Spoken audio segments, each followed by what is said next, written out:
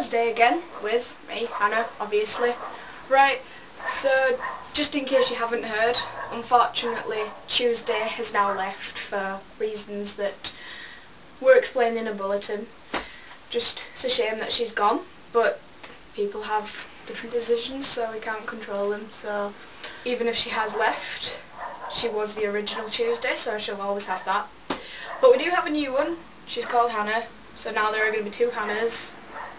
Yeah. So, anyway, so there's going to be a new Tuesday. Her name's Hannah, and Hannah, I don't know you, but according to Penny, you have to be funky. I don't know if you're funky. Are you funky? No. We'll see. Anyway, this week I was given a challenge by Wednesday, our lovely Steph, of which I need to see how many cookies I can fit in my mouth at once.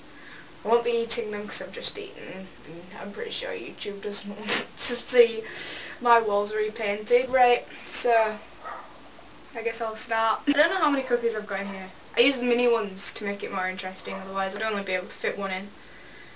1, 2, 3, 4, 5, 6, 7. I think I've got around about 12 in here. I don't know. But anyway, let's have a look. 1, 2, 3, 4, 5, 6, 7,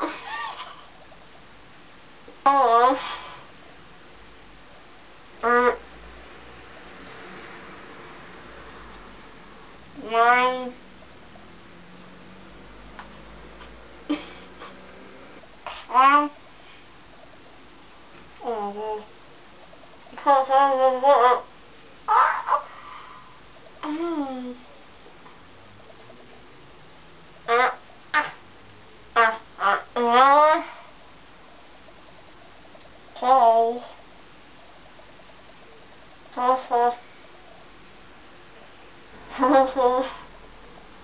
Right, showed me doing 14, but I actually did 16, whether you believe me or not, I don't know, but the card got full in the camera, so it cut off.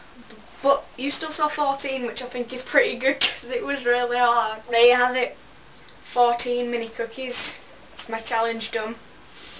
Steph, I hope you're impressed because that was a really awkward sensation. Tasha told us to tell everyone what we did on our half term. Mine's not interesting at all. Basically, I did nothing, which is slightly what I like to do. Now, I didn't do nothing. What did I do? I went round for a band practice one day, rewrote a song, learnt some more songs, went into the woods and to Sainsbury's with Tasha and Co Thursday, the day of my filming. And then also my brother turned 1 on Sunday, so I went out for the day for that. He's really cute. I didn't really do much in the half term because I was so knackered at the end of school. I chose not to do anything.